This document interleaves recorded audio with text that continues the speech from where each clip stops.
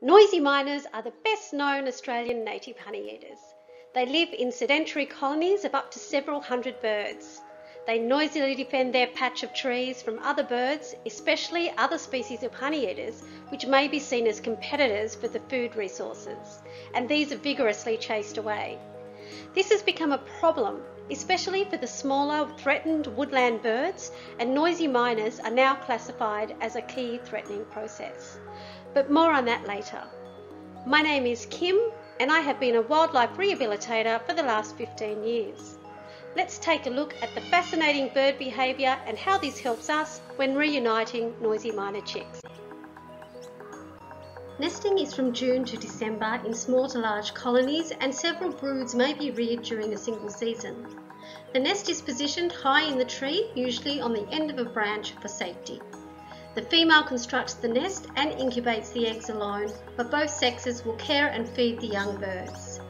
Egg incubation is 15 to 16 days, chicks fledge in about 16 days and are fed by the flock for a further 5 weeks.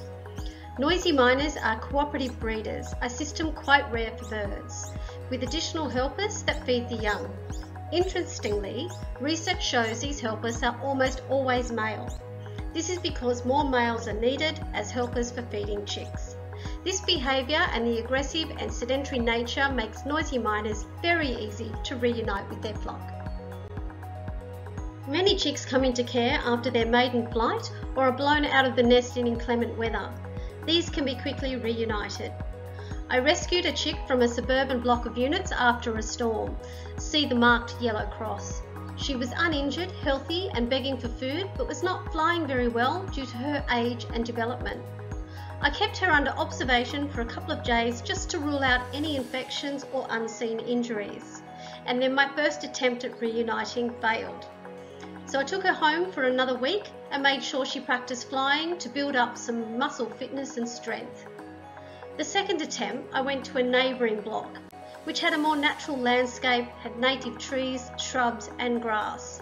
The flock were also there in the eucalypt trees that bordered the two properties. On reflection, this was a better location. It's a good idea to Google Earth your location and have a good look at the surrounding environment before you go.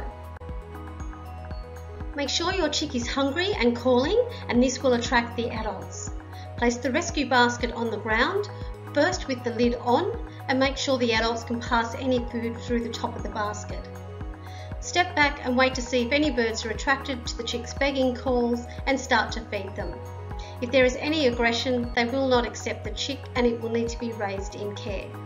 I wait to see if the bird is being fed and by how many birds. When this is successful, I either wait and see if the chick will fly up to a branch or place the chick on a lower section of the tree. But this little chick flew up to the branch.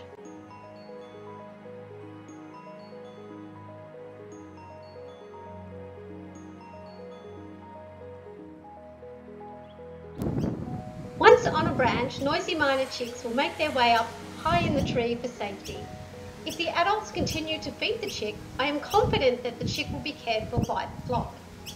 I ask the rescuing member of public to look out for the chick and let me know if there are any other issues. If the release site is close to you, you can visit the site to check on the chick. If the chick is attacked by the flock or the flock show no interest in the chick, they should be raised in care and released in a large flock. So in summary, the chick must be fit and healthy. Check for the exact rescue location. Noisy miners are sedentary. Place the basket with the chick on the ground and move away. Observe adults feeding the chick and place the chick in the tree. There has been lots of discussion about noisy miner aggression, and it's such a problem for many species of woodland birds already threatened by habitat loss that noisy miner aggression is now listed as a key threatening process under Australian environmental law. According to the Threatened Species Recovery Hub's National Science Program, the effects of culling noisy miners is not effective as neighbouring flocks move in to fill the gap. Researchers suggest restoring the understory vegetation that is important to so many bird species and calls for more investigation as a potential solution. But this takes time and plants need to be carefully selected to not encourage aggressive honeyeaters.